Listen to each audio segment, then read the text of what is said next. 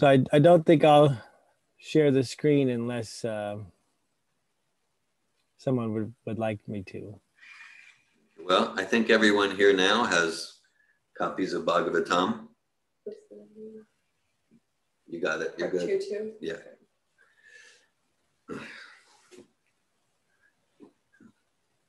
Okay. But I'll make it so you can share the screen if at any point you want to. Okay. So we're reading from Srimad Bhagavatam, Canto 2, Chapter 9, Text 21. Canto 2, Chapter 9, Text 21. Text 21. Om Namo Bhagavate Vasudevaya. Om Namo Bhagavate Vasudevaya. Om Namo Bhagavate Vasudevaya. Om Namo Bhagavate Vasudevaya. Om Namo Bhagavate Vasudevaya. Om Namo Bhagavate Vasudevaya. So we'll start with the Sanskrit, word by word.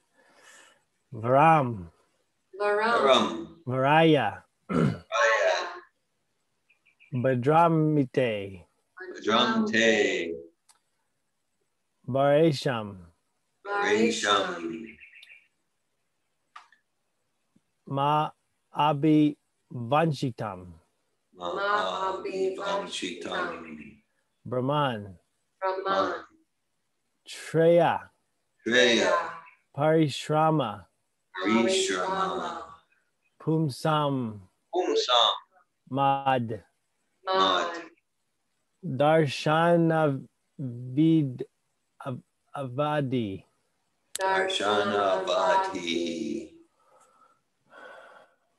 Paramparaya Bhadramte.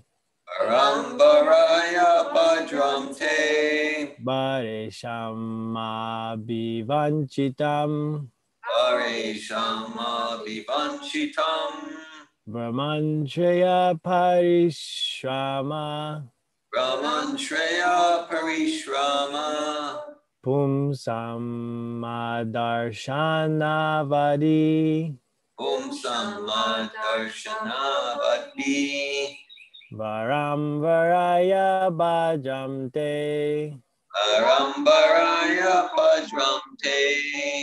Bareshama Bivanchitam. Brahmanshreya Parishrama.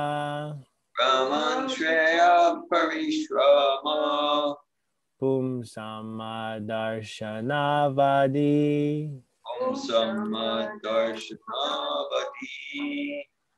Varamvaraya Bhadramte.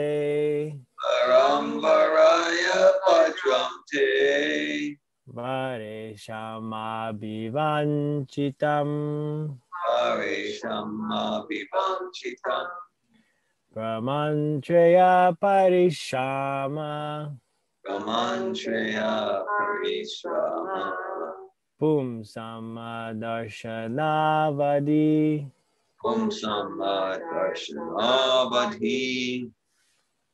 Parampara Bhadramte. Paresham Abhivanchitam.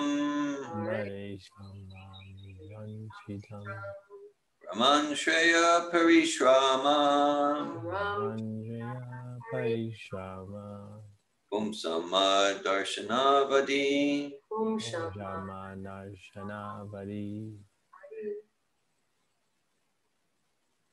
Paramparaya Brahmte. Paramparaya Bhadram Te.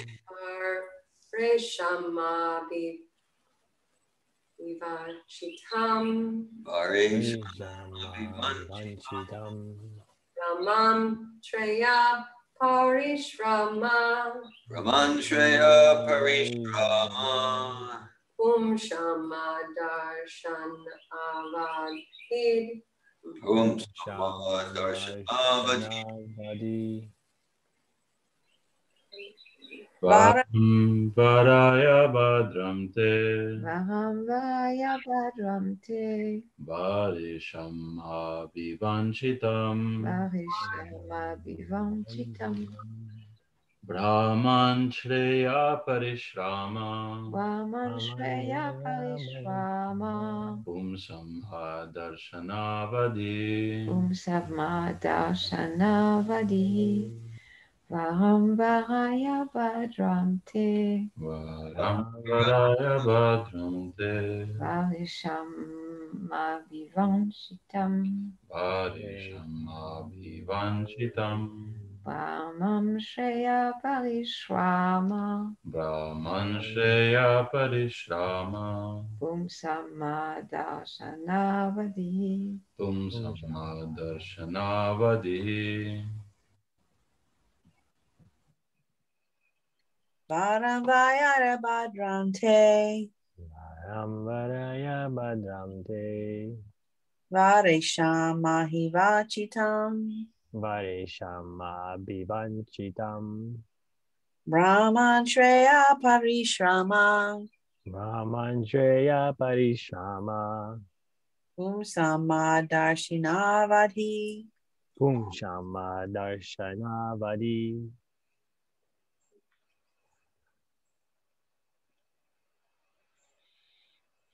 We'll go to the synonyms. Varam, Varam. benediction. Benediction. Varaya, Varaya. just ask from. Just ask from. Badram, Bhadram. auspicious. Auspicious. Te, Hey. unto you. Unto you. Varaisham, Varisham. the giver of all benediction. The giver of all benediction. Ma or mum, Mom. from me. From me. Abhivanchitam, Avivanchitam. wishing. Wishing. Brahman, Brahman. O Brahma. O Brahma. Shreya, Freya. the ultimate success. Ultimate success. Parishrama, Parishrama. for all penances. All penances. Pumsham, Pumsam. for everyone. For everyone. Mat, Mat. my. Darshan, Darshan. realization. Realization. Avadi, Avadi. up to the limit of. Up to the limit of. Translation. I wish you good luck. O Brahma, you may ask from me, the giver of all benediction, all that you may desire. You may know that the ultimate benediction, as the result of all penances, is to see me by realization. Purport by His Divine Grace, A.C. Bhaktivedanta Swami Prabhupada. The ultimate realization of the supreme truth is knowing and seeing face to face the personality of Godhead. Realization of the impersonal Brahman and localized Paramatma features of the personality of Godhead is not ultimate realization. When one realizes the Supreme Lord, one does not struggle hard to perform such penances. The next stage of life is to discharge devotional service to the Lord just to satisfy him. In other words, one who has realized and seen the Supreme Lord has attained all perfection because everything is included in that highest perfectional stage. The impersonalists And the pseudo mystics, however, cannot reach this state. Om Jnana Timirandasya Gananjana Shilakaya Chakshurunmilitam Yena Tasmai Shri Gurve Namaha. Jai Shri Krishna Chaitanya Prabhu Nityananda Shri Advaita Gadadara Srivasadi Gaura Bhakta Vrinda. Hare Krishna Krishna Krishna Hare Hare, Hare Rama Rama Rama Hare Hare. Nama Om Vishnu Padaya Krishna Pristaya Bhutale Srimate Bhaktivedanta Swami Niti Namane Namaste Saraswati Deve Gauravani Pracharne Nirvajisa Tonyavadi Paschatya De Satari.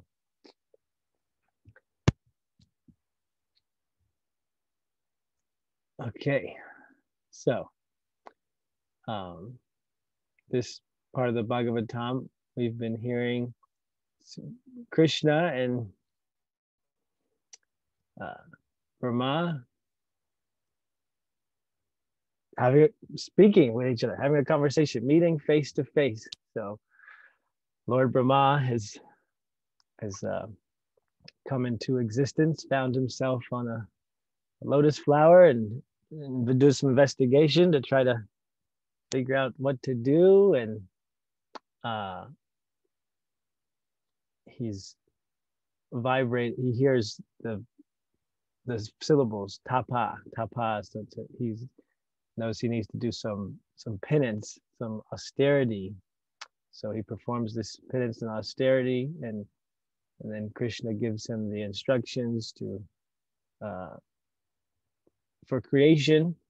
And then, so it's been a long time, and Brahmā has been performing these penances, and Krishna is pleased, very pleased with these penances. So we've heard earlier, dear Govinda gave the class, Lord Brahmā is shaking hands with Krishna. Krishna is shaking hands with Lord Brahmā, thanking him, so congratulating him on his work, his penance. And so there's Brahmā seeing Krishna face to face, shaking hands, and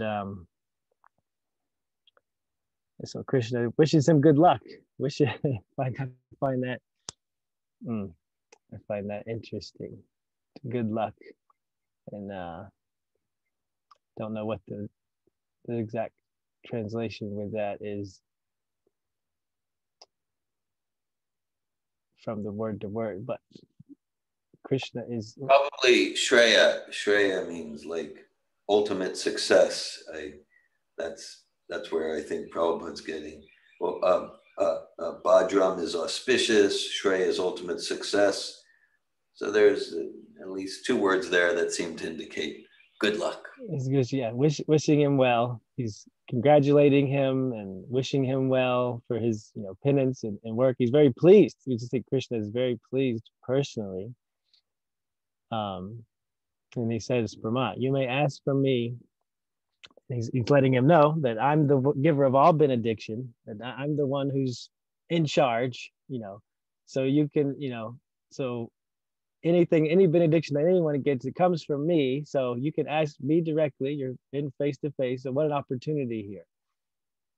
I'm the one who gives all benediction, and you can ask from me for a benediction, all that you may desire. But as a good,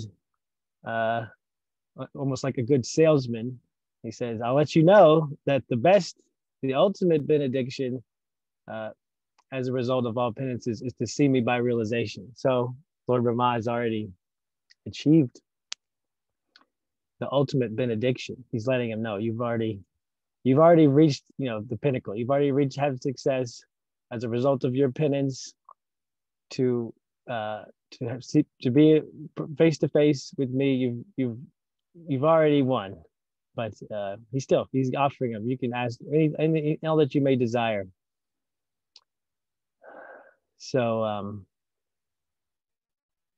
and Prabhupada is clear that this is possible for us to please Krishna in this way. to see Krishna face to face, to shake hands with Krishna like that. It's possible in this lifetime. It's not a cheap thing that I think Dear Govinda's spoke about this in a previous class. It's not, okay, if God exists, just come to me now, just appear to me now. And like, we don't expect that of, mundane, average people, in this world. So why would he expect that of God? Like, well, if God's real, let me see it. Let him prove it to me. It's not a cheap thing, that this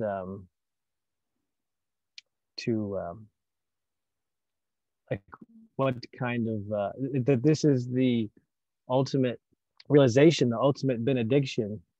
So naturally, so anything that's worth of some value and some worth is take some effort to achieve, or take some effort to receive, or some work, or some penance, or some kind of sacrifice. So we know that naturally anything of value, you need to give something of value in exchange for, or work in some way, or give some effort, or some attention, some energy. At the same time, there's things that we don't need to work too hard for. That's like Jesus and Prabhupada teach that that God takes care of the birds and the animals and provides them with what they need, as far as subsistence, food and water, shelter, and eating, sleeping, mating, defending. Those things will come automatically. We don't need to work hard for those. So there's actually not too much value in those things, that those things will come automatically. Sometimes they'll be better or worse. Sometimes it's hot, sometimes it's cold, sometimes we'll have, better sleeping, and sometimes worse sleeping, sometimes, better eating, worse eating, but those things we don't need to struggle hard or work for, or really, those things come automatically. And so, but for something like ultimate realization of the Supreme Personality of Godhead, it requires something of, give something of value. And so we can see in the material world that we want to achieve something, we want to attain something, we want to have something, then we need to, offer something of value, whether it's our time or our money or our effort or energy or some kind of service. We need to render some kind of service. And so we can see the kind of service that Lord Brahmā performed to it. It's a very, very big service. He gave a long time, a lot of energy, material creation. It's quite a big task. And so we, relatively speaking, we have it easy by the grace of Srila Prabhupada and the Parampara, coming directly from Krishna. We have it relatively easy. We don't need to create a material manifestation to please Krishna. That we have a different process by the grace of Lord Chaitanya, Krishna himself, combined form with Radharani, that we have a much more realistic and achievable path to get this ultimate realization of the supreme truth of knowing and seeing face to face the personality of Godhead. So that in this age, these big penances and austerities, they don't work so well. Just we don't have enough time to do them, and we don't have enough attention or mental capacity or austerity. These don't work very well for us in this age. But what does work very well is Sankirtan Yagna. Yagna means sacrifice. So the sacrifice the austerity, the penance for this age is Sankirtan, chanting, glorifying Krishna and his pastimes and his paraphernalia and his associates and his sincere followers. That's Godhead, so Godhead, like dear Govinda also recently we're speaking about Godhead, and it's like the kingdom. So Godhead, just like the king is within the kingdom, and the king is the center, the person in the center of the kingdom. So Krishna is the supreme personality of Godhead, and Godhead Godhead includes not just Krishna, but Krishna and all his expansions and associates and paraphernalia and pastimes and his pure devotees. So glorifying the name and the fame and the glories of the Supreme Personality of Godhead. That's our yagna, that's our penance. And it's maybe it's, whether they say we have it easy, we have it simple, because it's not necessarily easy because of the nature of this age and the nature of our desires and hearts. And the reason that we're here in this material context is because we don't want to glorify the personality of Godhead. We want to glorify ourselves. We want others to glorify us. So it's like, it's the exact reason that we're here is what we need to counteract with the glorifying. And we can see that the really Sankirtan Yagna is really the only religious process, congregational chanting and glorifying God. So whether it's any church or any mosque or temple or really any, something interesting about organized religion, at least in America. I just saw that it's at like an all-time low. People's identification and belonging to a religious organization is at an all-time low. Well, I don't know if it's all-time low, but it's a very low. It kind of peaked in the 90s. And then so it's like I know I should have looked up the number before, but it's close to like 50 or 60% or something, and it was much higher than that. It's dropping. So we can see that there's a tendency to at least in this age, in this time period, to go, to not go against, to go against these or organized religion, being a member of a church or something like that.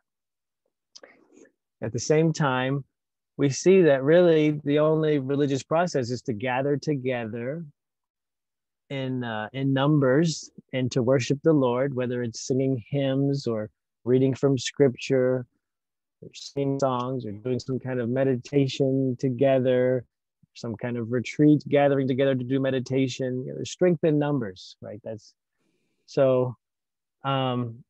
So that's established, that the process for this age is to congregational chanting and glorifying of Krishna, of God, and that's universal. And then and then we have this, at the same time, and at least in America, we have dwindling attendance or membership of organized religion in churches and things like that. But my experience, perhaps it's anecdotal and maybe some speculation, but I think we can know from from scripture also that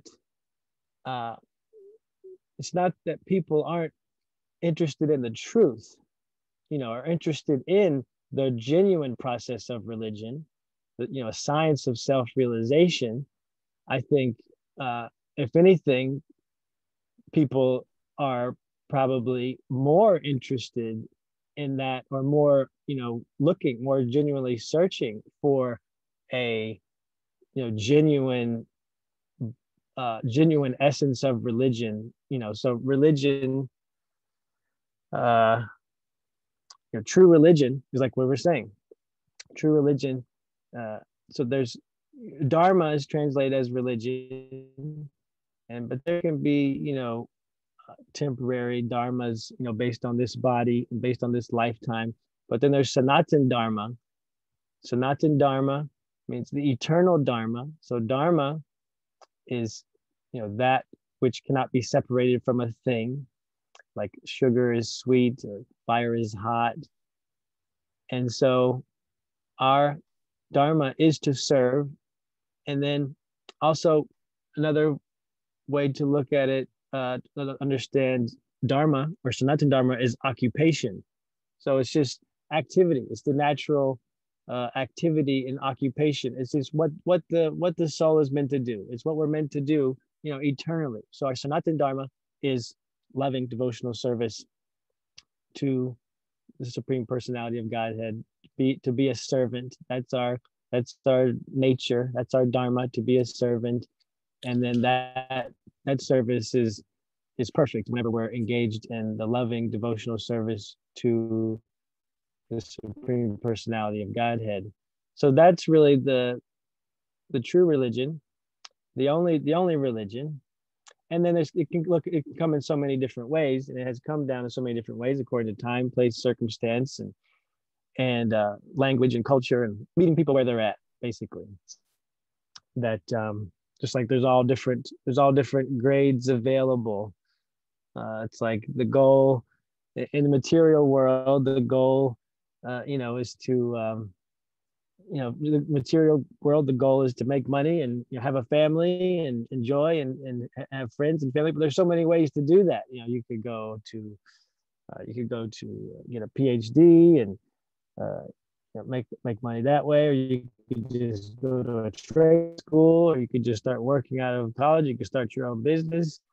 So there's so many ways to achieve those goals. So also with the goal and the ideal in spiritual life is to attain this ultimate realization of the supreme truth. And so there's different ways to do that, and there's different stepping stones. There's different ways to get there according to our psychophysical nature, according to what we're ready for. So the Lord is very empathic, and his representatives in having varieties and options, to meet people where they're at. And so yeah, so my sense is that this kind of disinterest in organized religion, it's actually it's an opportunity. It's an opportunity. If you look at, like, there's the market inefficiencies. So like in good business and good investors, they look for, like, okay, where's the inefficiency? Where's the where people overcompensating for it? I can take advantage of the place where people aren't putting all their people are putting all their eggs in one basket over here, so I'll put my eggs over here because to take advantage of that. And so I think that I'm doing some speculation here, but I think it can be backed up by scripture and from Prabhupada's example in the 60s, that people were disillusioned with the institutions of America and in the Western culture, just disillusioned and not trusting of the institutions of America. And that's what hippie culture was like a reaction to that, and was like a maybe it's a kind of an immature, if we look at it in a way, but it was a reaction just to reject that and just whatever, peace, love, and just do whatever I want. And so Prabhupada took advantage of that transcendentally, exploiting a market inefficiency. Well, here is a group of people who are giving up their trust, like, because it's actually, so like we can see like the hippies, even though they're kind of, you know, degraded in a material sense in terms of their habits or their consciousness or whatever, but at least they weren't attached and had all their trust and faith in this kind of American dream, ideal, material, you know, life. You know, they at least had enough sense to like give that up, to reject the material life. Because if we are, you know, kind of blindly putting our faith and trust in material life and material arrangements and this institution and these ideals, and work hard and save money and retire and enjoy, you know, and go to heaven. If we're kind of blindly following those things, then we're not as open to, you know, to something else, to beyond, you know, this ultimate realization, if we're attached to the material concept. So at least these hippies, they weren't attached to the material, you know, structure and ideal. So there was an opening there. They had given up their trust and faith in society, in like that kind of organized society, the institutions. So Prabhupada, here's somewhere to put your faith. Here's somewhere to put your trust. And here is an institution to put your trust in, that you can put faith in. So I could say similarly now, there's a trend of people not wanting to put their trust and faith in organized religion, in a church, in an institution, and like that. And we can see there's good, you know, there's reasons for that.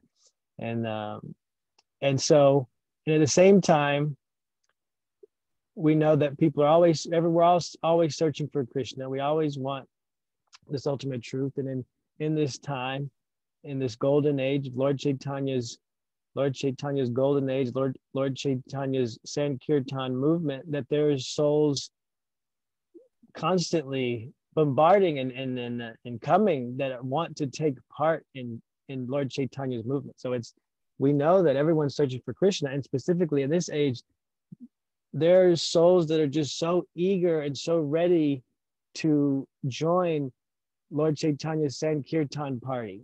And they're just waiting. They're waiting for an invitation, or they're waiting for the opportunity. And so this, so there's opportunity here, that with so many people not wanting to, you know, kind of rejecting organized religion, being a member of a church. There's opportunity here, especially for something like what we're doing here, what we're doing this morning, and what we, you know, Sattva-tov, it's the Sattva-tov style of bhakti yoga. That there's that people are going to be attracted by a genuine path to realize the truth, a genuine place to put their trust and faith. A person like Prabhupada, who's completely spotless and pure, that you can trust and take shelter of. Personality like Prabhupada, a Parampara like our Parampara, and this process of that we're doing here. You don't need to join anything. You don't need to, and it's Prabhupada's program. Not doing anything different here. It's Prabhupada's program. Just whatever you're doing, add chanting, add Krishna. You know, whatever you're doing, that's fine and good. You can keep doing it, but then add Krishna and add chanting, and then, you know, see where it goes from there. So I think that's an opportunity. So the Sankirtan, that's our penance of this age. That's our if we want to achieve what Lord Brahmā has achieved here, and having, you know, shaking hands with Krishna and having Krishna wish him good luck, and asking what benediction do you want, and, then our process is Sankirtan Yagna. And specifically, I know in a previous class, Dear Govinda was emphasizing this, and I remember, Gajendra, you were moved by like, oh, Dear Govinda is really imploring us to do some service, to some kind of preaching work. That the Lord Chaitanya's mission is a service and preaching mission. There's some missions that are not. There's some paths that are not, service or preaching, trying to spread, missionary. It's not missionary work, but this is a missionary movement. And you can see that something I appreciate that is that missionary spirit of, and that anybody can be a missionary, that we're all missionaries. I think in other like in Christianity, you have missionaries and you go on a missionary mission and things like that, and you can, but there's maybe some separation of like, well, I'm not a missionary. And also there's there's also can be a distinction between like monks, like living a monk lifestyle and things like that. And what I appreciate about Krishna consciousness being a true Vaishnav is that it's all included. That and like even with like the Varna ashram, the Varnas,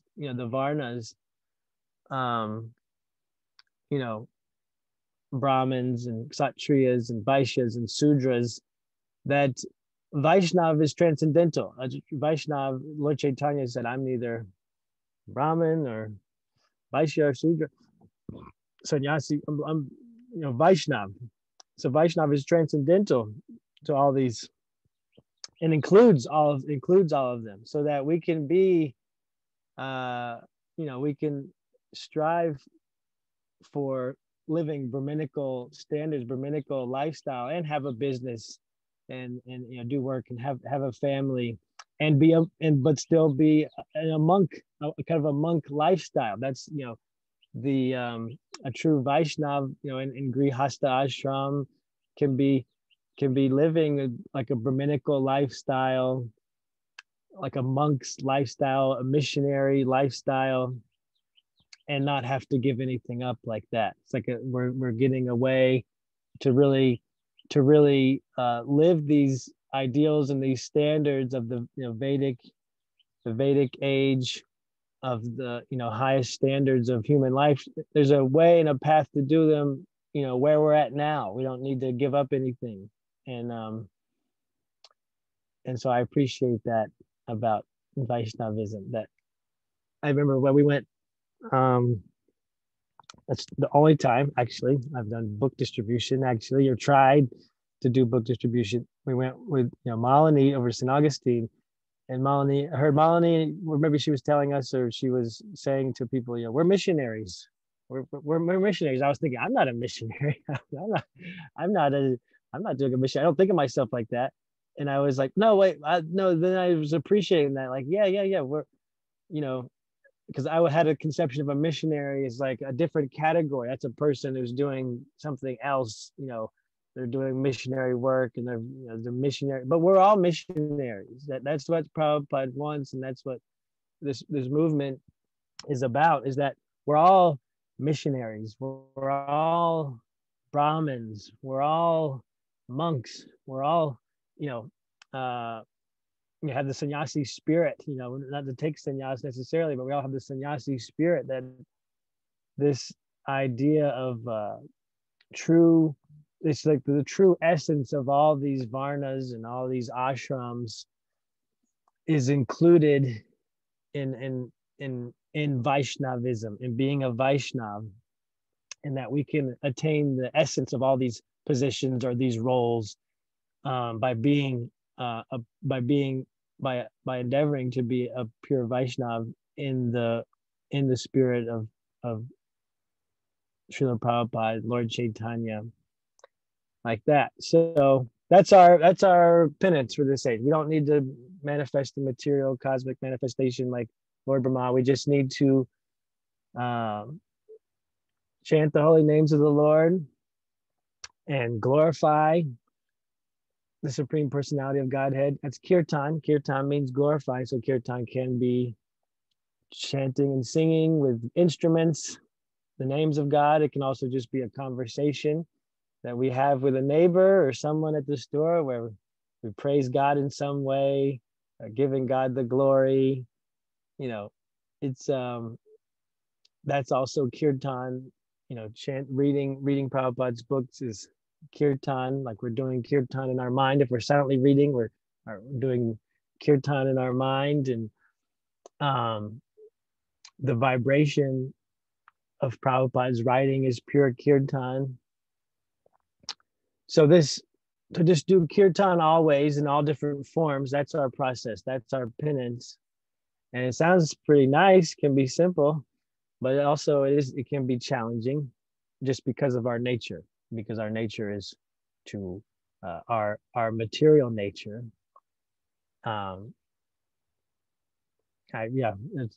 Listening to previous classes, that Ganeshan was talking about the chitta,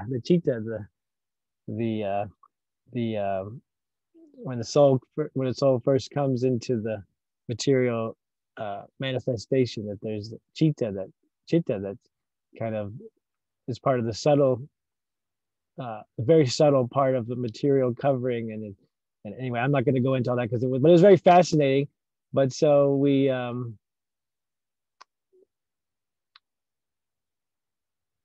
well, that was fascinating, and I forgot what I was going to say about that. But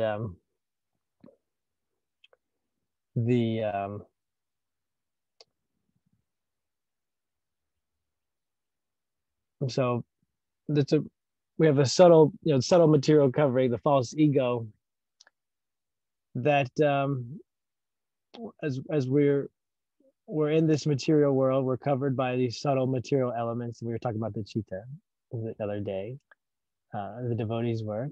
And so we have this material covering. So because our natural state, our pure state, is that we can't forget Krishna. We can't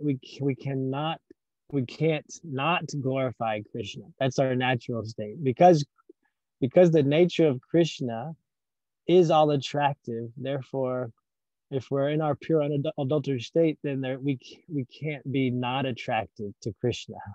That's the nature of all attraction, of possessing all the opulences. That our natural state is that we can't forget Krishna, and we can't not glorify Krishna. It's just our natural state, because Krishna is so supreme and ultimately glorifiable and all attractive. That's his nature. So it's just, if we don't have the material covering, then our natural state is just always in remembrance of Krishna, always glorifying Krishna. And at the same time, we have free will, because it's not just like a robot that we are like pulled by ropes, that we, like in the material world, we are pulled by ropes down with the gunas. We're pulled by ropes to perform material activities and act out our material desires. And with Krishna, it's just the natural magnetism and the natural state and consciousness of Krishna, the nature of Krishna, all attractive. So naturally, everything is attractive. And at the same time, we have free will, so that we can choose not to be if we want to. But we can imagine it's quite a struggle, actually, to not remember Krishna. It's quite a struggle. Like it's quite a desire to go against that natural magnetism. And Prabhupada says that we convinced Krishna to let us come here, that we had to convince Krishna to let us come here. It's not just, oh, I fell down, I'm sorry, whoops, I fell down. We really had to convince. It was like Prabhupada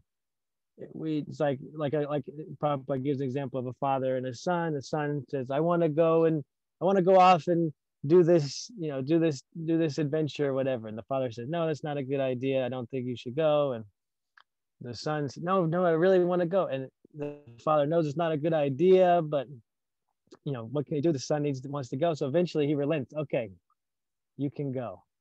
So it's like that we had to convince Krishna or his representatives.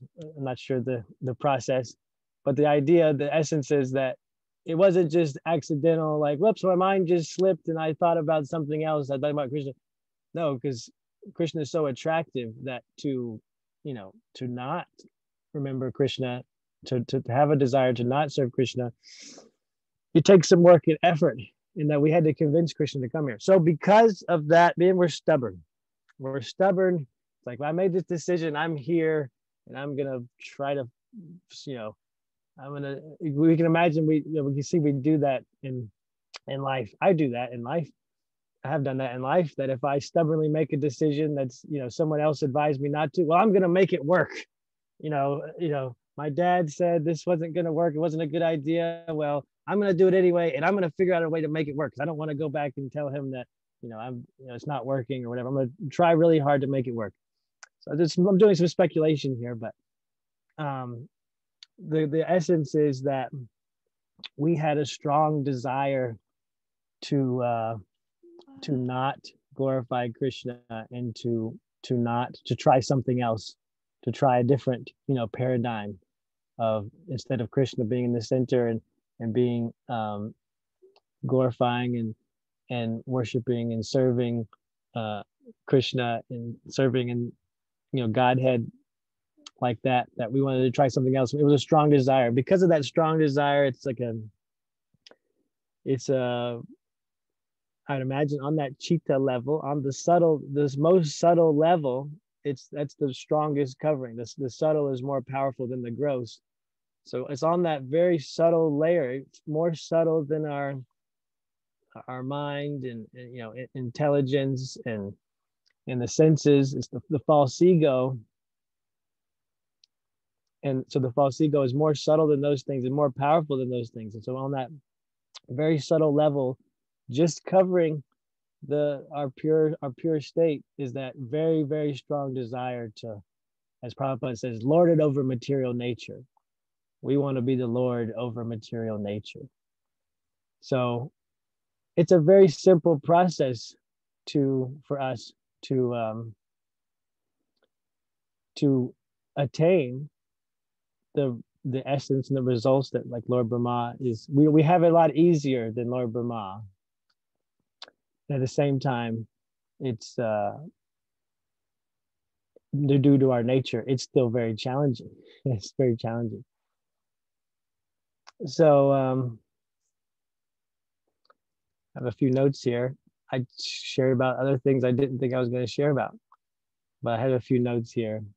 Prodigal sons. Jim says we are prodigal sons.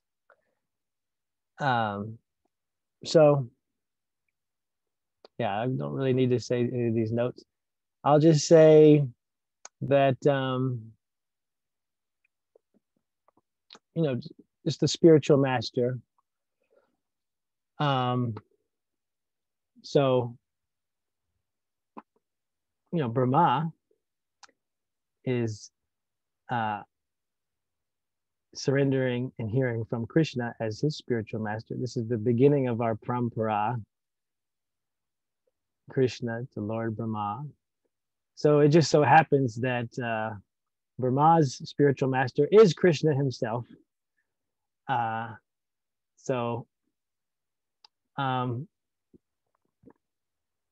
for us, our spiritual master is as good as Krishna himself. The spiritual master is to be worshipped and seen as good as Krishna himself. Not that he is the supreme personality of Godhead, but at the same time, we should worship him and see him as good as Krishna himself. And this is the position of a representative, and a pure representative. So, like, if you get some decision that's made by a representative, it's as good as the decision is from the person who they're representing. So if there's some company or some office or someone, a person, there's a person in charge, a CEO or whatever, and you're trying to get some decision made. Say you have some dispute or something, with a company, and you know you may not go directly to the CEO, but you go to someone who's representing the CEO and is empowered to make decisions, um, on behalf of the CEO, and that's as good as hearing from the CEO, because they can handle they handle your dispute, whatever, say you need some money back or something like that. So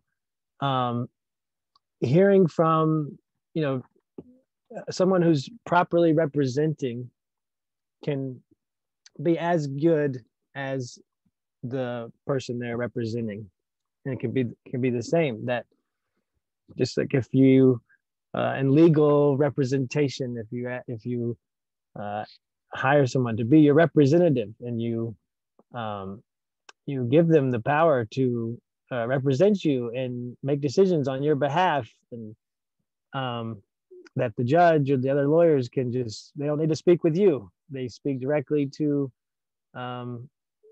the lawyer, to your representative, who's more versed in the language of that world. So Krishna's aloof, actually. Krishna's aloof from material world, and so Krishna has his representatives who can speak our language and are involved in our material world. The spiritual master is not, he's in the material world. It's a lotus position, in the material world, but not of the material world. He's not covered. He doesn't have that same intense desire to not worship Krishna that we have. So that's we came here because we have an intense desire, intense conviction to not glorify Krishna, and to not be a servant of Krishna. This pure spiritual master, a pure representative of God, comes exactly the opposite, because they have such a strong desire to worship Krishna and to glorify Krishna. They come to the material world. So it's the opposite. We're both coming to the same place, but we're completely different motivations and inspirations. They're coming to save the conditioned souls. They're coming to save us. They're coming to remedy exactly our situation. So the representative, we have our representative who's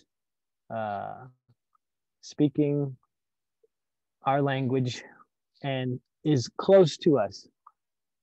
He's close to us, meaning like similar to like Lord Chaitanya. Lord Chaitanya is Krishna himself, but he came in the form of a devotee to show, to be close to us, and to give us an example that's closer to us and more realistic for us to follow.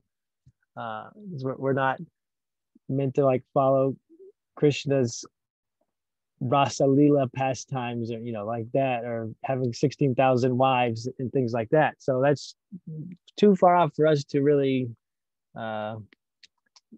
it's purifying to hear. We want to hear about it. We want to through the Parampara, we want to hear about it, and we want to glorify that and chant those pastimes.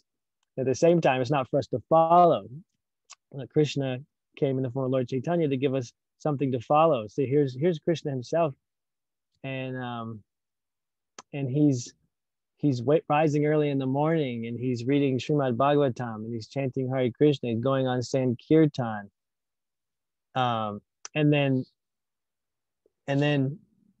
someone like Srila Prabhupada is Krishna in the form of his representative, a Shaktavesh avatar. He's descended.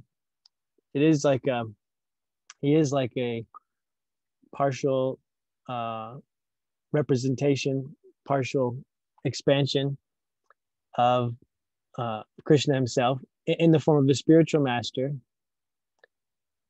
And he's as good as the spiritual master, because he's a pure servant. Jesus Christ said that if the Son is as good as the Father, then he should be accepted the same as the Father. So that's and Prabhupada gives an example in the material world too. We like that. If the Father is a bona fide doctor, and the son follows in his footsteps, and is good as the Father, then he should be accepted as the same level of doctor or whatever like that. So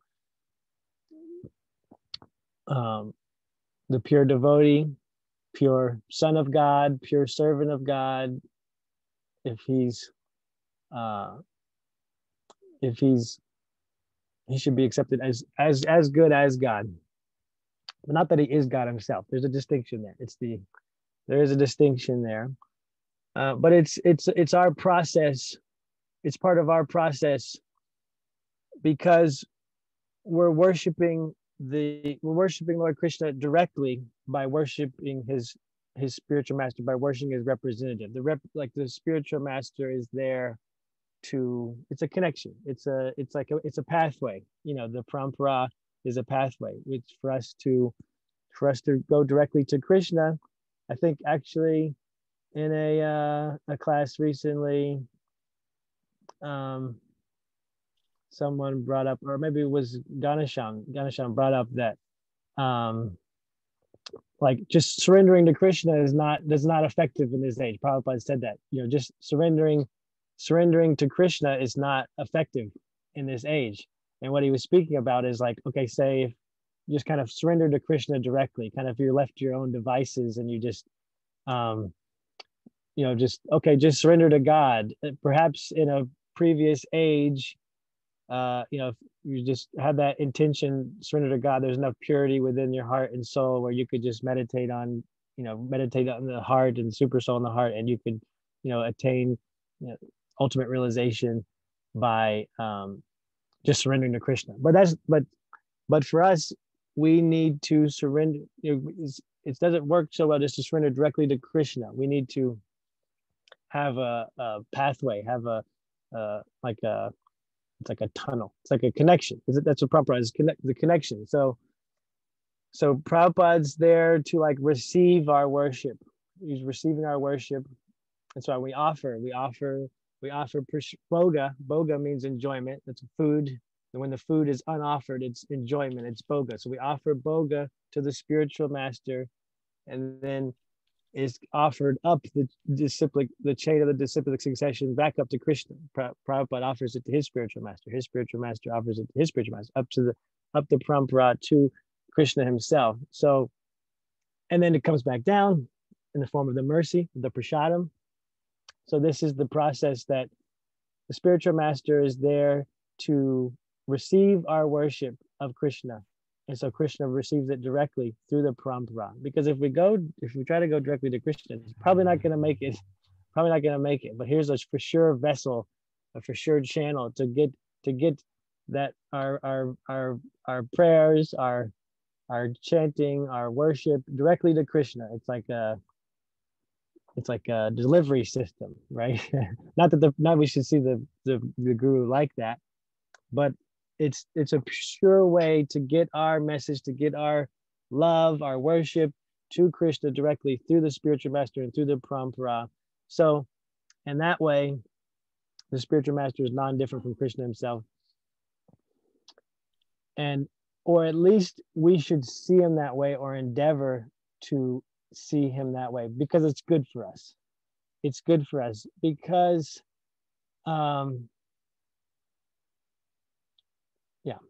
it's at least good for us in our process to do that. And so we can get, shaking hands with Krishna. I'm gonna stop soon. Shaking hands with Krishna and having Krishna wish us good luck and thank you, congratulations. That's possible for us. Or maybe it seems, a little too far off or a little too far out there. But we can get that from the spiritual master too. Like Lord Brahmā is rendering a very practical service for his guru, for Krishna. He's manifesting, material the cosmic manifestation. He's doing material creation. That's a very practical service for his spiritual master, just following his spiritual master's instructions. So we have that opportunity also that we can follow the instructions, very practical instructions. Prabhupada giving us very practical instructions. You can find them throughout his books and writings and letters and teachings. So he's giving very practical instructions. So we just follow them the same way Lord Brahmā followed Krishna's instructions. And then we know that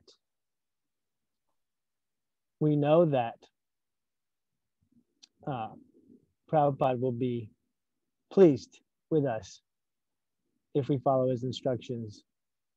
And if we don't know that, then we have representatives of Prabhupada. That likewise, that we can to each other, for each other, we can be representatives to Prabhupada, representatives of Prabhupada. That if we're purely following Prabhupada and representing his words and his teachings, that we have opportunity to be, representatives of Prabhupada. Prabhupada said he wanted, I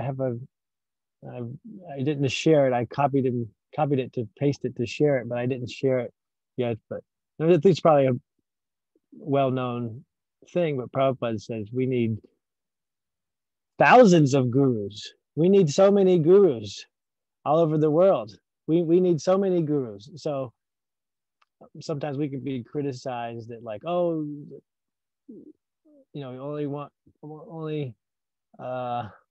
it can be a criticism if people, those are Prabhupada centered, that like, oh, because they're thinking that we're saying, oh, Prabhupada is the only guru, and nobody else can be a guru, and that's not what Prabhupada wanted. Prabhupada wanted lots of gurus, yes, but it's different. The Prabhupada wanted lots of gurus, and that we can all be gurus and we can all be representatives of Prabhupada for each other and to each other and for the world. The distinction that we make is that Prabhupada is the guru with the capital G, the current link to the disciplic succession, our current link to the disciplic succession, to the Parampara, that pure vessel, that pure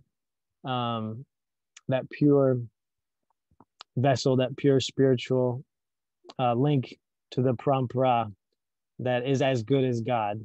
So that's the distinction, that we accept Prabhupada like that, and we can be representatives of Prabhupada, and we can be gurus for each other and for the world. Because that's what Prabhupada wanted. He wanted us all to be. He wanted all of his disciples to be that level of like a spiritual master. Why wouldn't you want to be a master? I mean, to be a master of the spiritual topics. Prabhupada is teaching these spiritual science.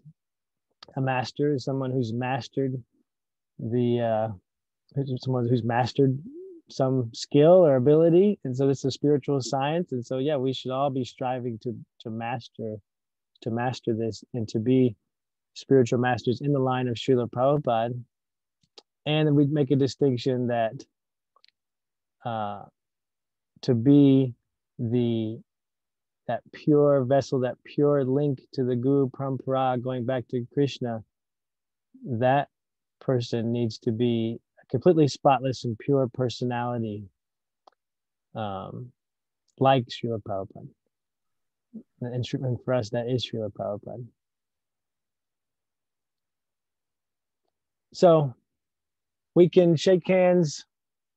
We can follow in Brahmā's footsteps by following Prabhupada's instructions very clearly, and then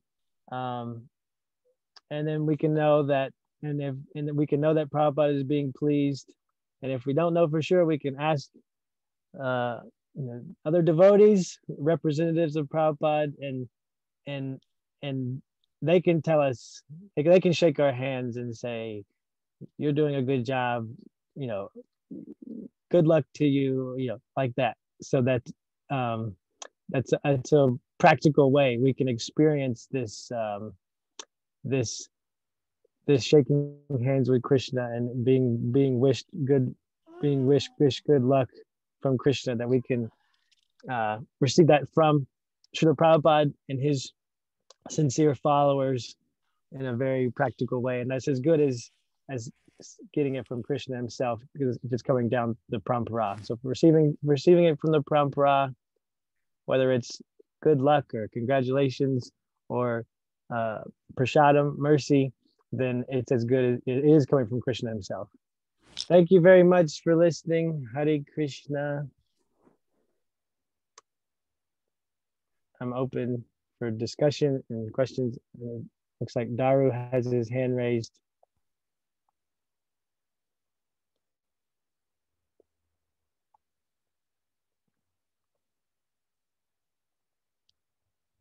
Can you hear me now? Yes. Hare Okay. Krishna. Haribo. I guess I'm just when you were talking, it reminded me of the famous thing. I wonder if you heard of it, Patrick, about with Prabhupada. Give an example. You're talking about the strong desires we have to do something, and Krishna allows us to do it. Well, it made me think of the famous one. Have you heard about it with the Prabhupada and his own son? No. Tell us. Yeah, it was just a perfect example. I think it was his own little son was like wanting to touch the speeding fan in front of him, and so so Prabhupada decided finally it was going to hurt him. So what he did was he turned it down to the lowest setting, and then he said, "Okay, go and touch it." So when he touched it, then he ding, and like it didn't cut his finger or nothing, but it just, whoa, that hurt a little bit. So he learned a lesson, and so have you ever heard that one before? Yes, I think, I have heard that. Yeah, because if he would have just let the fan go on full blast, it could have seriously hurt his son, but he allowed him, he arranged a situation for him to learn a lesson, in a way that, not too painful. Exactly. So that's what Krishna does at either that lower level or even a higher one. They say, I got to get married to that person, or I got to get married, even just whatever. All right, he doesn't recommend it, but if you're going to do it, then he'll arrange it so you'll learn your lesson. And, if you really, anyhow, that's the sort of thing I like about Prabhupada, about Krishna in general. So I just wanted to throw that out there. You reminded me of that. So thank you. It's with love. It's with love that it's, that Krishna, like we said, I've had to convince Krishna to allow us to come and try this, try out this, God project or whatever. And it's not that Krishna just throws us off. He does it in a way that's loving. He gives us there's full capacity to learn our lesson and to come back to him. And similar to like how Prabhupada, was arranging with his son, that Krishna arranges it so that it's there's still love. It's from a loving place. Right. And that if you really look at it too, you always see it. Oh yeah, Krishna was trying to tell me not to do that, but I was so persistent that I did it. But at least, thank God, he did it in a nice way where I learned my lesson. Where he could have done it a lot harder way too. What I mean? Taught me where it hurt me that much more. Anyhow, so thank you. Thank you, Prabhu. Hare Krishna.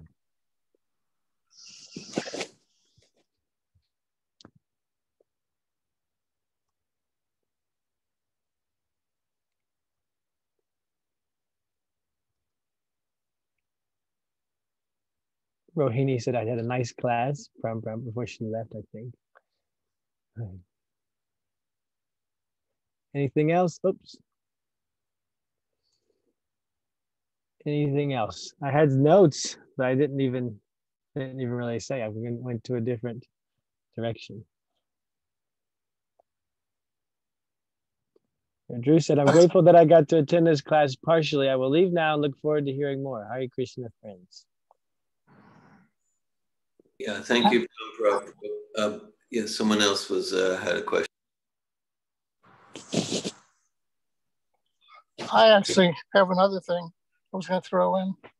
Can you hear me? Yes. Just that what was it?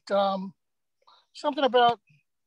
Well, yeah, because it made me think about some people I know who they never had kids, but then they're devotees in their life. They say they wanted once they adopted, but then, it was funny. I talked now. They had a lot of problems with that child, though. And the child had some bad upbringing and all. And so it's interesting how they were honestly admitting that, yeah. I said, well, did Krishna arrange it in such a way that at least you got rid of that old desire to I have to have my own kid or I have to have a kid? And they said, sure did. It's like, I mean, they got to have a kid, but they also learned some lessons. It could have been worse, but I'm just saying, at least again, he fulfills whatever we want. It's wonderful. It's so wonderful. Krishna does that. So I'm ready. I'm hanging up right now. Okay. I have to continue. Okay. Anyhow, that's all. Thank you guys. Thank you. Hare Krishna. Yeah. So Krishna fulfills our desires in a way that we can, he fulfills even our material desires in a way that we can purify that material desire. There's opportunity there, at least to purify that material desire and ultimately come to a more of a spiritual desire. It's in a loving way.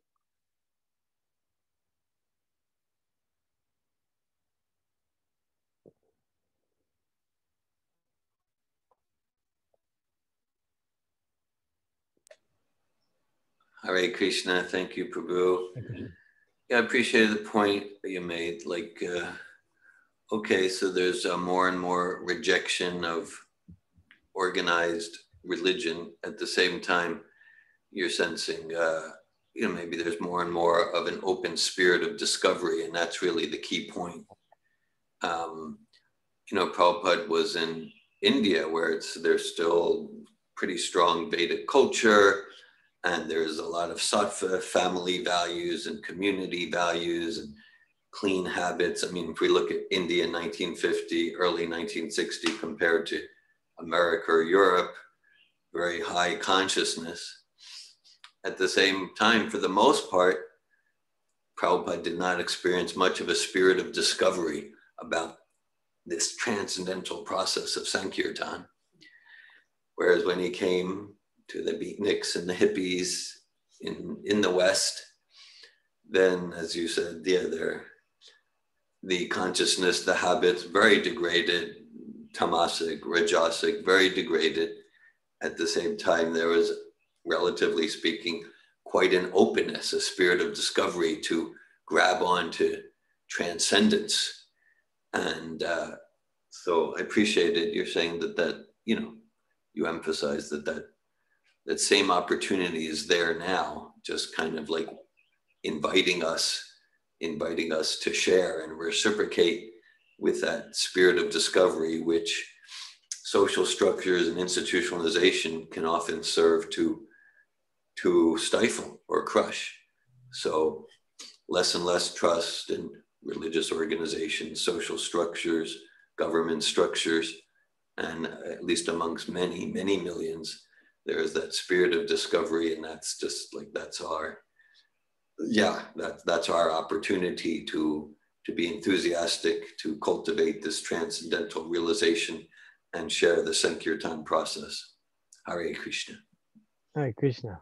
Yes, I think ideally it's sattvic habits with and a spirit of discovery, but yeah, so that's not always the case, and yeah, it is interesting, or at least it's perhaps it's an example for us to be aware of and follow, that that Prabhupada was in India like that, and not finding so many sincere, enthusiastic, followers and like that, and then in America, just because in the West, because of the kind of starting from zero, not so much, but at least they had that. I think, yeah, it's a spirit of discovery that comes from some kind of rejection or some kind of mistrust, really, because they didn't have established structure that they felt they could put trust in, and maybe so the people in India felt comfortable in a established social structure that they can put trust and faith in, and comfortable like that. And then in the upheaval of the age in America, that it was a vacuum. There was a vacuum that was created, that Prabhupada could come and and fill with Krishna consciousness. And then taking that back to India, then there was an explosion in India of Krishna, of Hare Krishna, of Prabhupada's movement in India, from that. So I always find that very interesting. And then so there's like there's a vacuum now of where to put trust, moral authority, and there's a vacuum now, a modern vacuum. It's I think similar, parallel to how it was. There's quite a bit of upheaval now, and really you were speaking about the media in a previous class, and like the media, the degradation of the media. That was an institution at one time you could trust seemingly, and now it's like very across the board, very little or low trust. And so you can see that's happening. The material institutions are crumbling and not having as much trust, and also spiritual religious organizations. People aren't wanting to put faith and trust in those. So, but we need to put our faith and trust somewhere. So it's kind of creating this. There's a vacuum that's people. I imagine people are eager to have somewhere to put their trust and faith and take shelter, because if they can't take shelter, where to take shelter? I think that's a lot of people.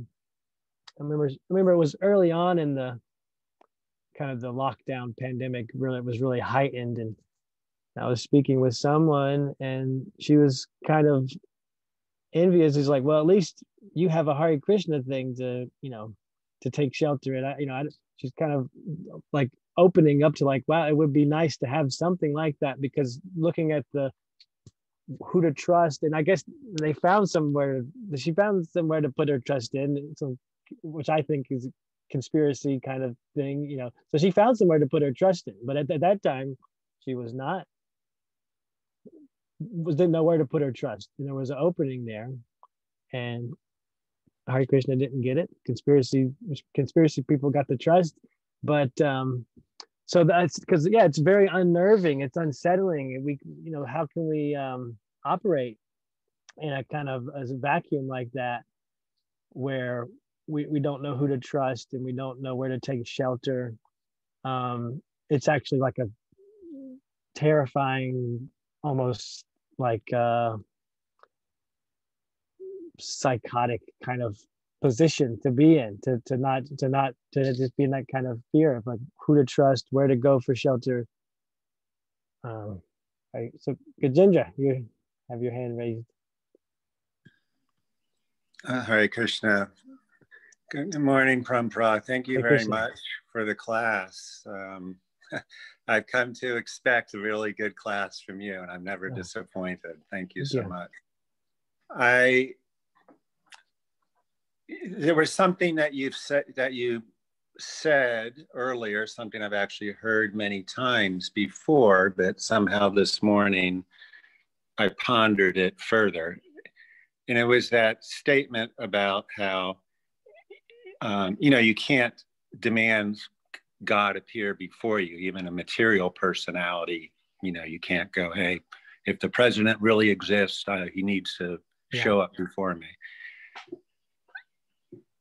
I feel like I went a little farther with that this morning, and it's about what is the verse about? As they surrender unto me, I reward them accordingly, or something along those lines. You know what I mean?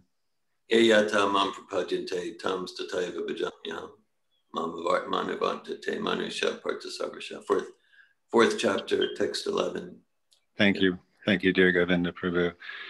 So my thought was, of course, if somebody really loves Krishna and their heart is pure and they're filled with love and devotion, Krishna, some gopi, Krishna may reward them by having their presence in the rasa dance.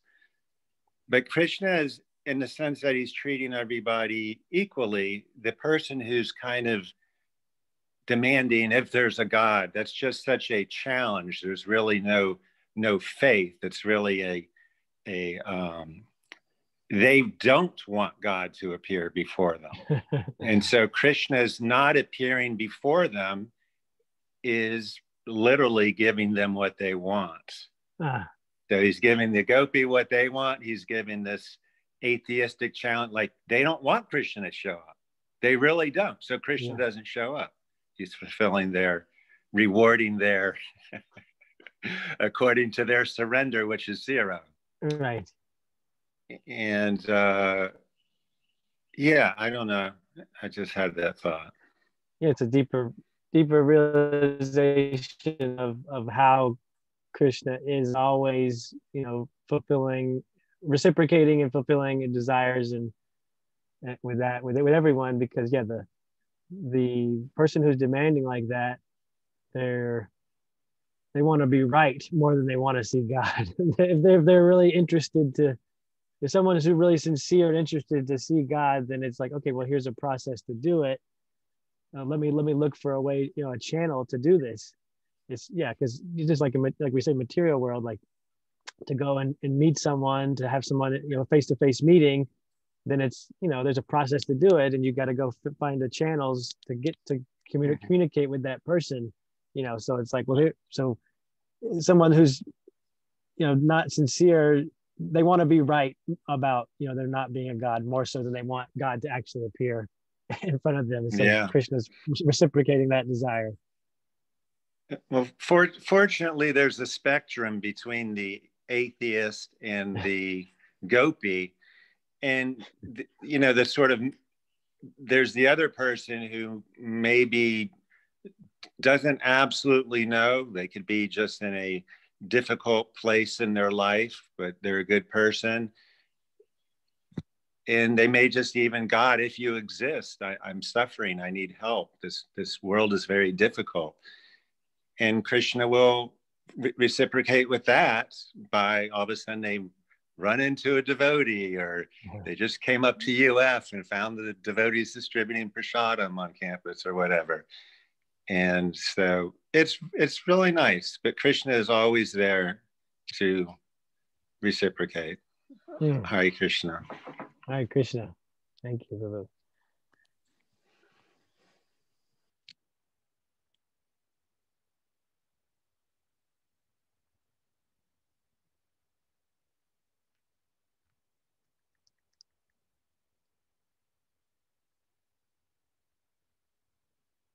Yeah.